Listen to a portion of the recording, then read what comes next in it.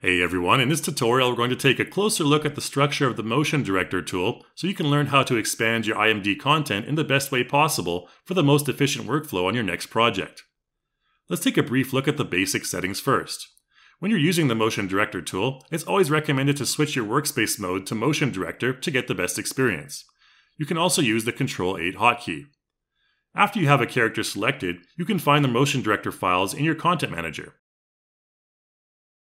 In the Motion Director folder, you'll find the default iMD presets that come with iClone 8. Here I'm just applying the Casual All iMD, which is the most comprehensive iMD to start from. Make sure you choose a male or female template according to your character. With the Motion Director mode enabled, you'll see a lot of information that may be overwhelming at first, so let's break down the file types. There are three types of files you should be familiar with: the iMD, iMD extension, and iMDData files. Let's look at the basic iMD file first. This contains modes, speeds, and performs. Every mode will contain an idle motion for your character. There may also be some sub-idle motions contained within the iMD that are set to blend flawlessly into the main idle. As you can see with our Casual All iMD applied, there are two idle motions, Idle 1 and Idle 2. When there is no input into your character movement, these will cycle randomly. Let's press start and give it a test. Once we do, you'll see the character randomly cycling through the preset idle motions that are included with the iMD. If you want to further customize the sub-idle motions, you can enter into the Edit Behavior window and enable or disable either of the sub-idles. Within every motion in your iMD, there will be a number of speeds. Within every speed, there will also be different performs. This ensures that every perform can have the most accurate transitions. For example, all of the performs within speed 1 here will have flawless transitions between each other. As an example, within this Casual iMD, you will find three different speeds: stroll, walk, and jog.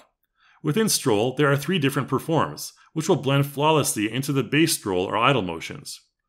You can use the 1, 2, or 3 hotkeys on your keyboard, or else any assigned keys on a controller to activate them. In this example, I'm using an Xbox controller to activate the performs.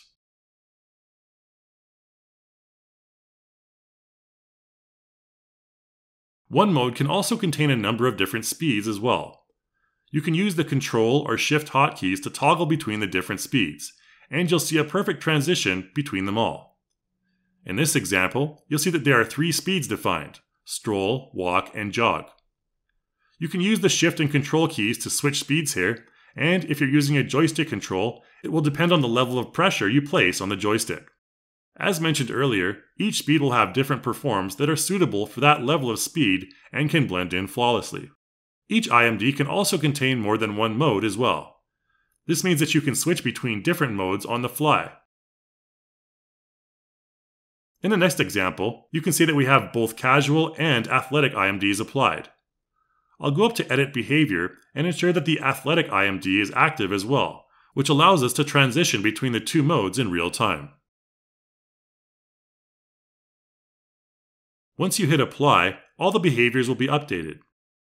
Now you can see that both casual and athletic have F1 and F2 hotkeys assigned respectively, which you can toggle in real time. With this setup, you have a total of 2 modes and 5 speeds. Pay attention to the info panel on the top left corner of the viewport to see when different modes are activated and how different characters' postures and animation changes. You'll also see the speed indicator change as well.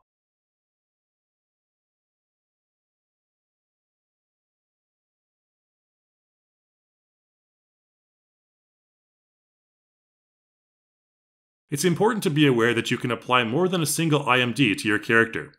However, not all iMD files will have flawless transitions between each other. This means that when you switch between them, there will be a bit of a jerky transition. Let's take a brief look at our first iMD pedestrian pack, which is a great solution for crowd animation. When I go into the Content folder and apply this phone walking iMD, you'll see that it will replace the previous one I had applied. However, you can still see it in the iMD drop-down menu. It is also the only one active in the iMD file section of the MD controls.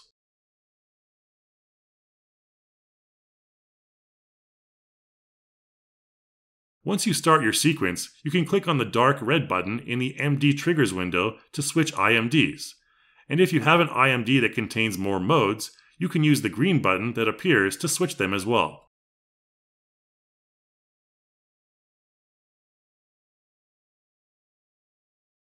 If you're using a game controller, then here is a handy reference image for which buttons are assigned to switch between mode and iMD or data.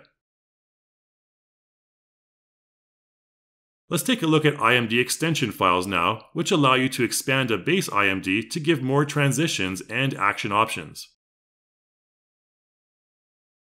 An iMD extension file can add modes to a base iMD as you see here. However, it will only add speeds to an existing mode. It will also only add a perform to a speed. For example, when the athletic mode iMD extension is added to the main casual iMD, it adds the run and dash options to the current iMD presets like you see here.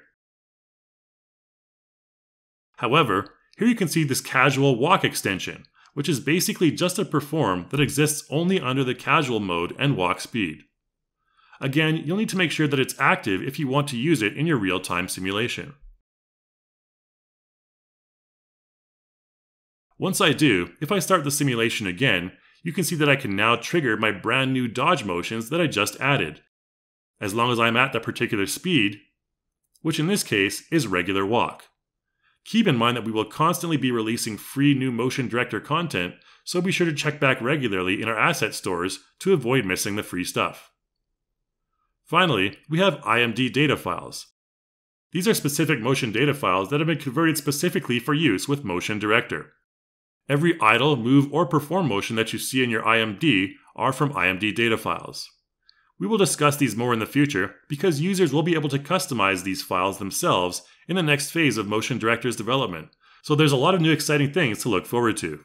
That's it for this video, guys. Thanks for watching, and as always, stay tuned to our YouTube channel to get the latest updates on our software, like the upcoming improvements I just mentioned. I'll see you in the next video.